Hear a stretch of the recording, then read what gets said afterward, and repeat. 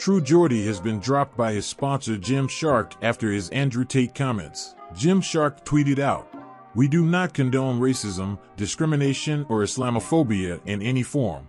We do not agree with the comments made by Brain, aka True Geordie, and have suspended our relationship with him indefinitely, effective immediately."